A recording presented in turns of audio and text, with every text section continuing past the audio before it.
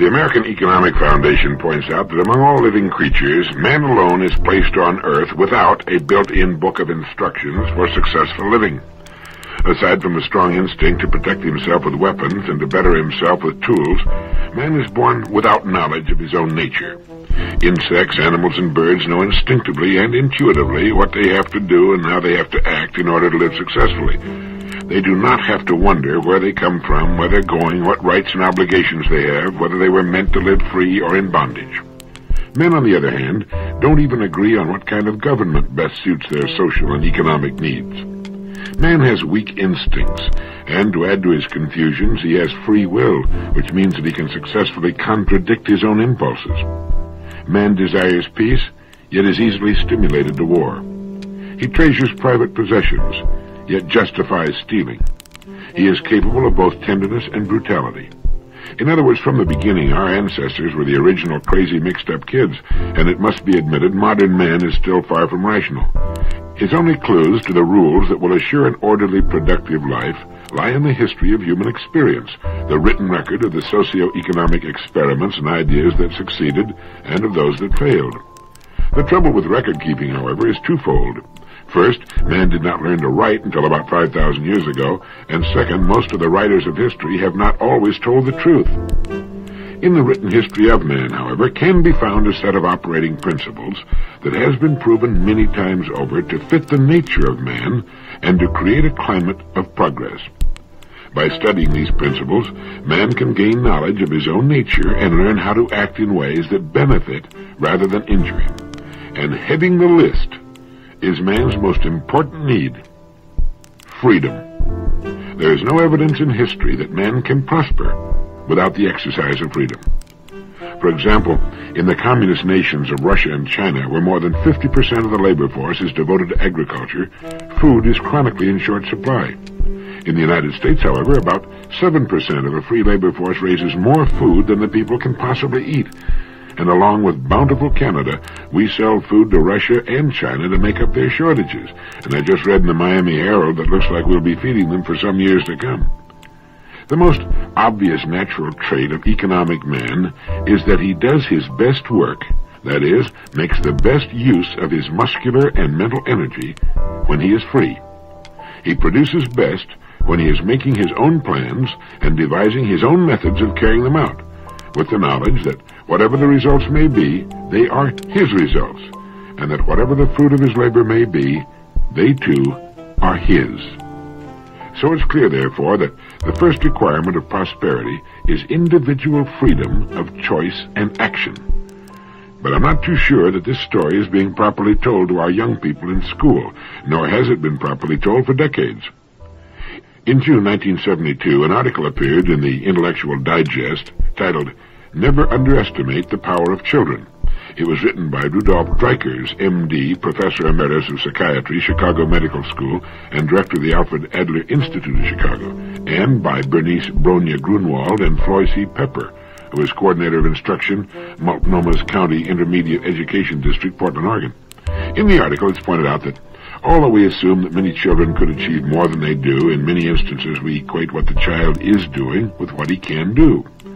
Educational progress depends on the ability of the teacher to perceive the untapped resources of the student and to develop techniques of using these resources to best advantage.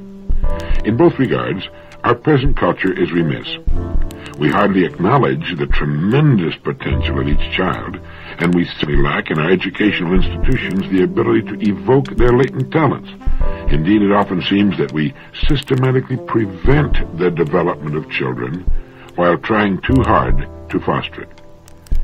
They go on to write, while we cannot base our estimate of the child's potential on any reliable proof, we find some agreement among people with vision that we're all operating at about 15% of our potential ability.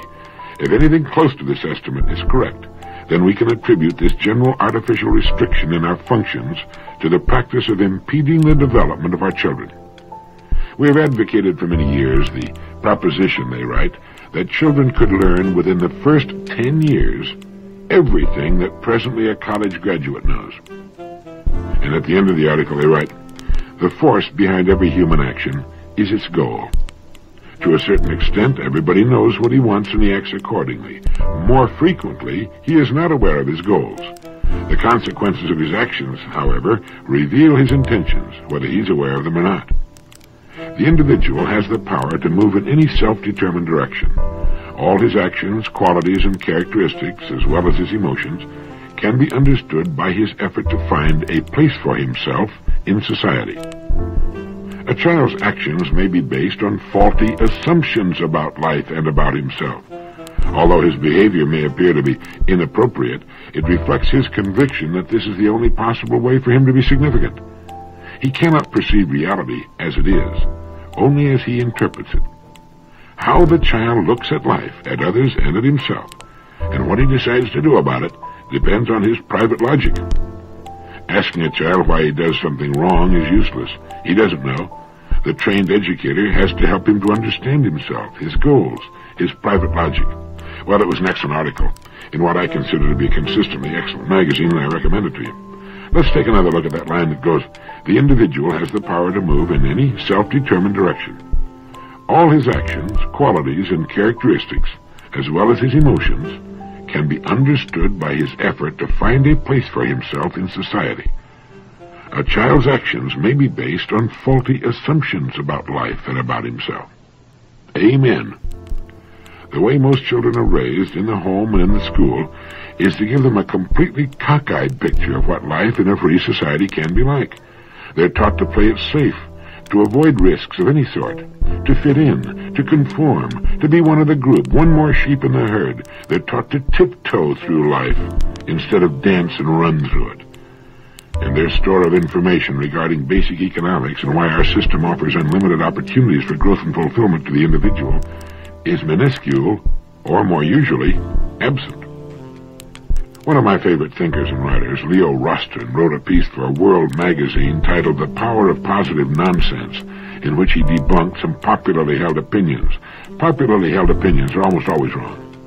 He begins by quoting the American humorist Frank Hubbard, who once commented, "'Tain't what a man don't know that hurts him, it's what he knows that just ain't so." And he says, "I know of no sounder, truer precept. I never cease being dumbfounded by the unbelievable things people believe, the cockamamie cant they convert into credos, the trumpery they never question, the twiddle, twaddle, and 14-karat drivel they incorporate into that body of unknowledge, the veracity of which everyone, in quotes, accepts. I sometimes think," he writes, "that nothing on our dizzy globe is more widely spread, more deeply rooted, more revered or fiercely defended than baloney." And as one of several examples, he cites the hallowed phrase, "idle curiosity." "I get an acute attack of the glums," he writes, "when I consider how many upright, unthinking citizens use that oxymoron day in and day out without the slightest awareness of its idiocy. If you think about it for as long as 6 seconds, you surely must realize that the one thing curiosity cannot, ever be, is idle." And then going back to the article on children by Dr. Dreikers, "The greatest obstacle to growth and development, to learning and to improved function, or even to continued function on the level already reached, is discouragement, doubt in one's own ability. Our present methods of raising children confront them with a series of discouraging experiences. One either does for them what they could do for themselves, protecting and spoiling them, or one scolds and punishes. In either case, the child is deprived of the experience of his own strength." So if you think for a moment that our kids are not presented with the real facts as to their potential for growth in a free economy, and combine the fact that they are repressed into conformity with minimal standards of achievement, and consider that they see their parents and neighbors living largely parasitical lives, doing no more than they have to in order to squeak by, and that they often live in a home environment of intellectual and creative poverty, and you begin to understand why they carry from 85 to 95% of their true potential for achievement, joy, satisfaction, and fulfillment to the grave with them, unused and undreamed of. The idea is seldom, "How much can I do? How far can I go?" It is instead, "How safe can I play it? How can I get by with a passing grade? How can I keep out of trouble? and the odds are about 95 to 5, give or take a few percentage points either way, that you and I were raised in that kind of an atmosphere, one of passive submission. The way millions live in our society, they might as well be living under a communist or socialist form of government, with all decisions being made for them by a small group at the top. Except for going to the polls on election day, they're really not free at all. They tread a narrow path and live in a state of uneasy anxiety. They're taught to live that way, and they never get over it. I read one time about the headmaster of an English lower grade school who always made it a point to visit a new class and ask the children the same question. He would say, "It's very important that every one of you knows the correct answer to this question. Why are you in school?" One by one, he would ask the children to answer the question, and they would try their best but never come up with the right answer. After they had all stammered out their wrong answers, he would say, "None of you answered the question correctly. Here is the correct answer. You are in school to learn to think. And the next time I ask you that question, don't just parrot the right answer. Understand it. Think about it. You are in school to learn to think." Well, I don't know how successful he was in teaching this most valuable of lessons. It certainly stuck in the mind of the man who told the story. He was Gavin Maxwell, author of the fine and beautiful book Ring of Bright Water, among others. The children in that school, like Gavin Maxwell, were fortunate. But we know most teachers don't teach their young charges how to think because they themselves usually haven't the foggiest notion of how to think. The odds against our having had such a teacher are great, and the odds against our learning to think in our homes as youngsters are about the same. But we can learn to think through re-education, through realizing what the opportunities are in our society today, and that we're normally functioning on a fraction of our real potential, and realize that we can definitely bring more and more of the power of our minds to bear in our lives. Once a person has learned how to think, he has just about all the advantage he needs in a society such as ours. He can have an interesting, productive, and successful life. He need never remain for long in a situation he finds not to his liking. He can change it, or move from one thing to another. Knowing how to think and thus solve his problems as they arise and the problems of others, he has the kind of inner security that permits him to live abundantly in a state of what others would think of as insecurity all the years of his life.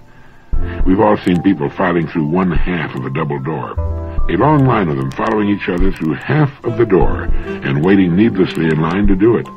And then you've seen someone open the other half of the door and breeze through. Immediately, people will plunge in behind him, but it took him to think, to ask himself, "I wonder why we're all going through half of that door like a bunch of stupid sheep." It was designed to handle twice the traffic, so he opens it and he goes through life like that, opening obvious doors, at least obvious to him, while others follow his lead. He'll do that in whatever field he chooses, simply because somewhere along the line, he learned to think. Perhaps it was a wise teacher, like our English headmaster. It may have been his mother or father. But somewhere along the line, he learned the almost limitless power of his mind. He learned to be curious. He learned about the gold mine between his ears, and he formed the habit of using it. Successful people are not people without problems, as a wise educator once put it. Problems are much the same for all of us. Successful people are simply people who've learned to solve their problems. They've learned to think. We mentioned at the beginning that the first requirement of prosperity is individual freedom of choice and action. Several years ago, Frederick R. Capel, chairman of the board of the American Telephone and Telegraph Company, told about a study the Bell system made of the relationship between profits and performance in American industry. They started with two questions. Does profit do anything? Is it only a result, or does it also cause things to happen that affect our economy? Their conclusion was that good profit, good business performance, and healthy economic progress all go together. But the men who made this study went further. Good profit, they suggested, does much more than parallel good performance. It's one of the essential factors in bringing good performance about. The other essentials named were good management and a good product. In other words, good profit is by no means merely a result. It is also causative, dynamic, and energizing. Of the businesses analyzed, those that earned well had better growth records with all that connotes of value delivered to consumers than those that earned poorly. The more profitable companies put more investment, including more retained earnings, into new and improved equipment. They did more research and more innovating. They offered better job opportunities, and they contributed more to community well-being. Thus, the study group suggested that good profit should be regarded as a prime cause of economic and social progress. Profit, they felt, is not merely an end result of the business process, but a lively, functional element that does indeed cause things to happen. Now, this is the point that so many well-meaning but off-base social reformers miss. They keep seeing profit and the average working person as somehow separate and unallied. They fail to see how profit earned by a commercial organization can do any good at all for society as a whole. But that's exactly what it does best. Profits are not drained off and put in vaults or buried in bomb-proof caves. Profits go to work. They're invested right back into the economy in the form of new and better tools, expanded industry and products and services. Profits go into the pockets of all the people. The best-paid human beings on Earth, with the highest standards of living on Earth, will always be found in the zones of profit. The least profitable a company or a country or an entire part of the world, the more downtrodden will be its people in all areas of their lives. They will have less money, less food, poorer shelter, poorer schools, poorer medical attention, and so on. Profits to a business can be compared to a salary for a person. The more there is, the more gets pumped back into the economy, the more is spent. Cutting down on profits is like cutting down on a man's wages. It doesn't only hurt him and his family. It hurts the whole community. Everybody loses. Even taxes come out of profits. Profit is a prime cause of economic and social progress. It is not merely an end result of a well-managed business, but a lively, functional element that causes things to happen. And I believe that we're swinging around to a well-ordered, human-directed attitude toward business and profits never before known in the human community. I don't think we've even gotten started yet. For every good idea that's been developed in the past, there are 1,000. There are 10,000 yet to be developed.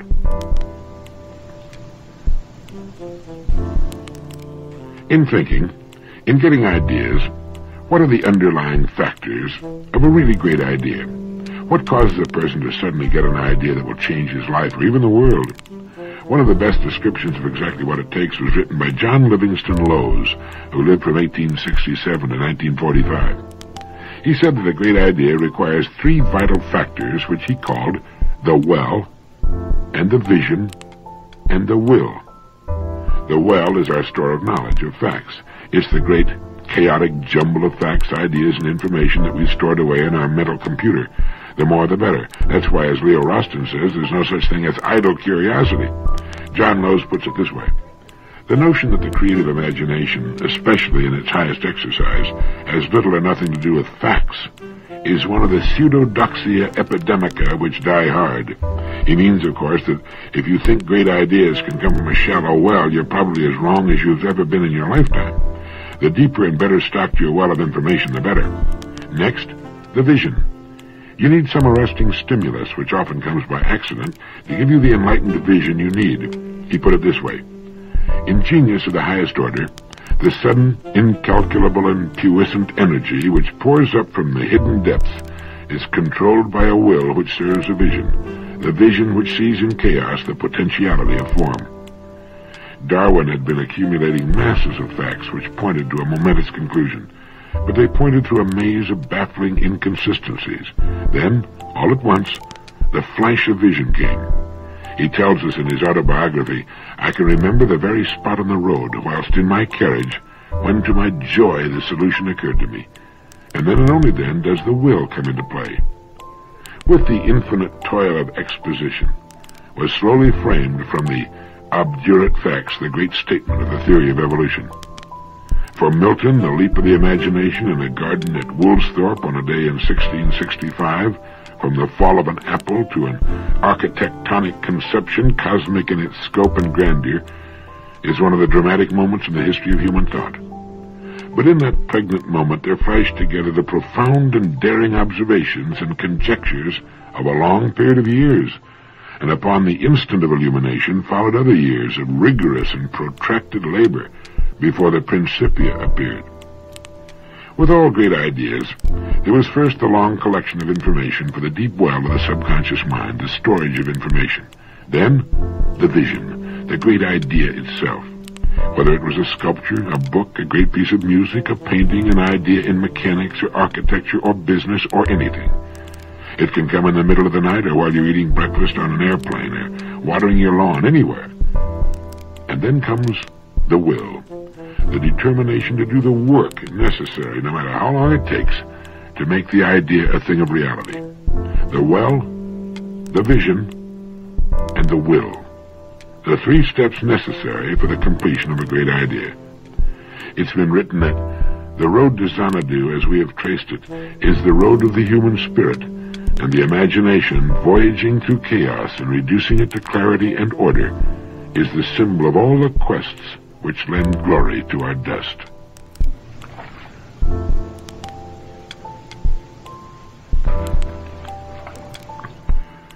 In talking about ideas that we want to pass along to our kids, in school and more importantly in the home, of all the qualities that parents can instill in the children, which would you say is the most important? Sometime back, the editors of a business magazine conducted a survey on what qualities it takes to be successful.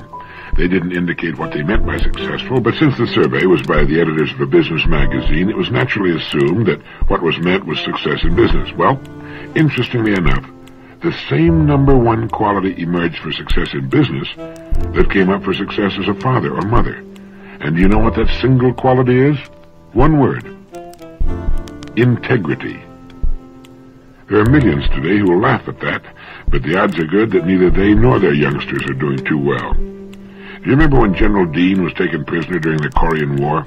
The Chinese communists led him to believe that he was soon to be executed. It was a calculated part of their torture, and General Dean thought they were going to kill him. In what he thought was to be his last letter to his wife, he included instructions for his son, and he wrote, "Tell Bill, the word is integrity." Children who are taught the importance of integrity never seem to lose it. It becomes a part of their being, their way of doing things, and more than anything else, it will guarantee their success in life as persons.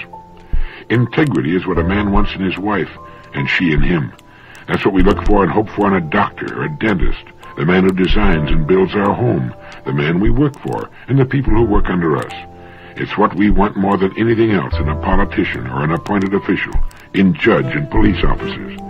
Integrity is honesty, but much more than the superficial kind of honesty that keeps a person from stealing or cheating. Integrity is a set of mind and character that goes all the way through like good solid construction. If a person is offered a large bribe, and for an instant weighs the size of the bribe against the chance of discovery, he's not an integrous person. He's simply an expedient person, playing it safe, a basic crook. The integrous person cannot countenance a bribe.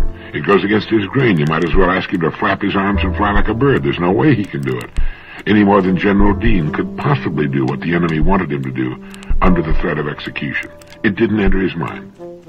And integrity, or the lack of it, is generally taught in the home, in little as well as big things. In business or in life, the number 1 quality is integrity. For most people, it would seem getting through life is a matter of managing a compromise between integrity and expediency. Integrity is all well and good, and everybody would like to have the word apply to him, but there are times it is usually thought when it's perhaps best to wink at integrity and indulge in a little larceny, or remain silent when to speak one's mind might result in a loss of popularity or ostracism of some kind. As Ortega tells it, the human creature is born into the world in a natural state of disorientation. He is the only creature on earth who is not at home in his environment. He must, and he does, in a godlike fashion, create his own life, his own world. Now that's an awesome thing to think about. The responsibility is onerous, frightening. To present a white knight-like facade of unblemished and unsullied integrity is not only difficult, to most people I'm sure, it's also a little ridiculous. The old battle cry of the mob is, everybody does it, why shouldn't I? And that's exactly why the person of integrity doesn't do it. They will ask, what are you trying to be, a Boy Scout? What's wrong with being a Boy Scout? Why shouldn't we go straight in a time when such an attitude needs all the recruits it can get? Integrity in business is the surest way on earth to succeed. Sometimes it might seem that what you're doing is going to cut into profits, but it inevitably ends by increasing profits. I was talking to a well-known, highly respected Florida real estate man the other day, and this subject came up. He's been in the real estate business in Florida for more than 30 years and has long been a champion of going the extra mile, doing much more than he needs to in order to get by and earn a profit. He told me that the more he works for the good of the consumer, the customer, and of the community at large, the more money he makes. If he could get by putting 5 lots on a piece of property and digging the canal 5 feet deep, he puts 3 lots on it and digs the canal 12 feet deep.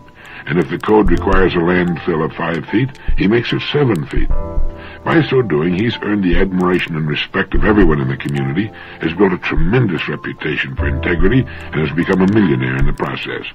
Call him a Boy Scout, and he'll smile and say, "Thank you." When we put the well-being of people in first place, we'll never make a mistake. People first, profit last. And the more you do it, the bigger and better your profits become. It's the old law of cause and effect. In my opinion, there should be courses in integrity. Someone once wrote that if honesty didn't exist, it ought to be invented as the best means of getting rich. But kids don't learn integrity when they see their father bringing home loot from his place of employment, or bragging about how he cheated on his income tax, or lifting towels and other loose impedimenta from a hotel or motel room. Yes, tell Bill the word is integrity. In a product, a service, or a human being, integrity is priceless and can only lead to success in the long run. We've all played golf with people who conveniently forget strokes. They fool no one, least of all the other club members, and they become objects of derision. And every week we read in the newspapers of men, quite often in high places, whose lack of basic integrity has landed them in trouble with the law, with the resulting damage to themselves and the members of their family. They were not taught the importance of integrity as youngsters, and failed to mature and learn the importance of it as adults. I came across a great line the other day.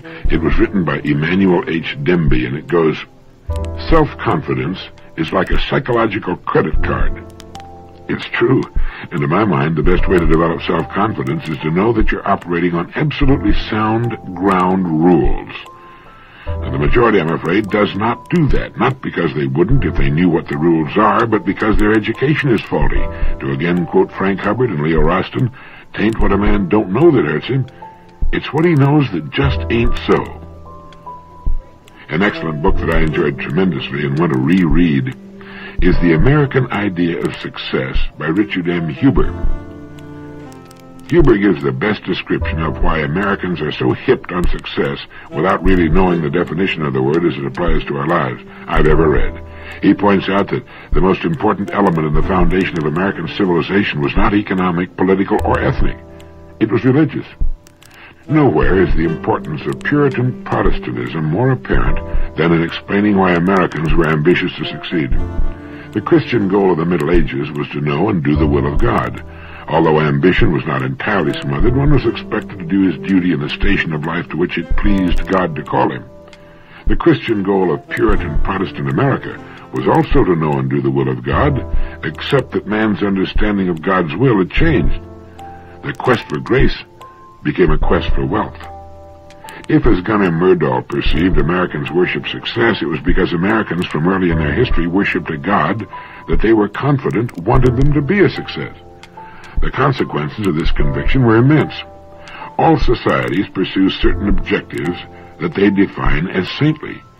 Yet some societies, like America, ended up wealthy by pursuing what they believed was saintly.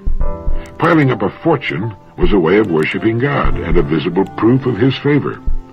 As Eric Fromm has pointed out, this ethic supported the feeling of security intended to give life meaning and a religious sense of fulfillment. This combination of a stable world, stable possessions, and a stable ethic gave the members of the middle class a feeling of belonging, self-confidence, and pride. Puritan Protestantism ideologically supported productive personal qualities. It may also have psychologically helped to mold such qualities into its believers.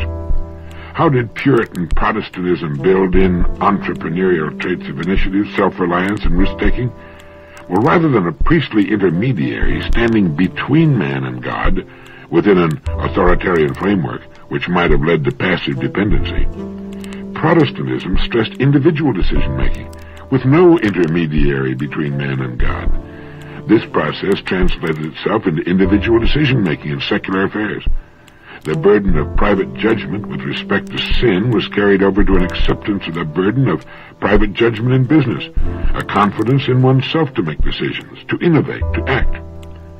This foundation of religious values and their psychological consequences was strengthened by other causal forces that helped to explain why Americans were ambitious to be successful.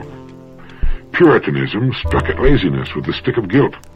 Capitalistic values tempted ambition with the carrot of self-interest, and by the end of the 18th century, reaching for the carrot was not only for the good of the self, but for the good of all. Adam Smith pronounced the doctrine that the justification for the unregulated pursuit of one's own self-interest was the generally unintentional promotion of the public welfare. Puritanism and Adam Smith had bequeathed a good conscience to the businessman. Doctrines of economic and political individualism encouraged the ambitious to get on. What the rights of the voter were to political democracy, the achievement of the self-made man was to economic democracy. Individualism was encouraged by an optimistic belief that one could rise in a land of opportunity. You can't keep a good man down. In the American open-class system, status was attained by achievement rather than by ascription. No titles or legal safeguards protected an individual from skidding into an inferior class position during his own lifetime. At the same time, he was not formally denied entrance into a superior status. Every generation in America has had its nose pressed against the window pane, dreaming above its station, and encouraged to do so by the values of the society. And one of the shaping influences for this competitive drive was the school system. Americans had faith in education as an escalator to lift their children to a higher economic and social position. Designed to arouse the competitive drive in children was a whole battery of marks, prizes, and degrees from the first grade through high school that measured how a student stacked up against his schoolmates. What instilled ambition in a child was a process of thinking in which achievement was measured by a recorded reward. After graduation, the reward was simply shifted to money. And the drive for money was occasioned by more than just the desire for money and what it can buy. Money, and the education it confers on following generations in America, determines one's social standing. If not in the first generation, certainly, if there's enough money, in the generations to follow. The most socially prominent families in America are built on nothing but great piles of money. Some of them may be able to trace their ancestry to the Mayflower, but passage on that small and beat-up vessel was not obtained by one's social standing.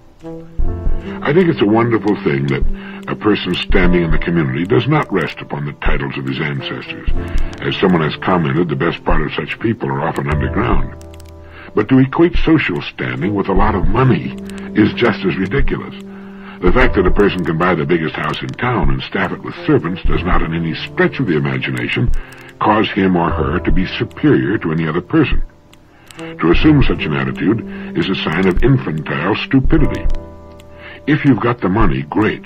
Enjoy it and spread it around and pass it along to the kids if you like.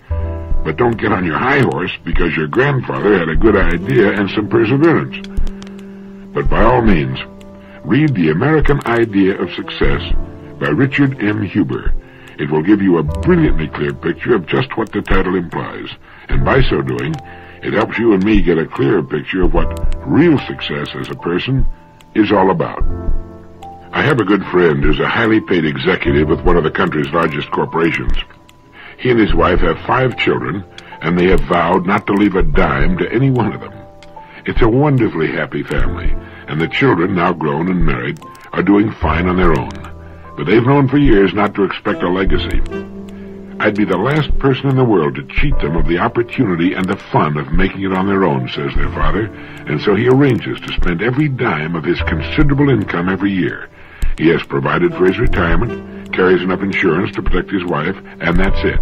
He has a wonderfully healthy attitude towards money and enjoys it fully without worrying about stacking it up. Money is the harvest of our production and can be used to purchase the production of others. It's a good thing, and with it we can live and enjoy the good life, and that's about it. To ascribe other values to it is a sign of immaturity.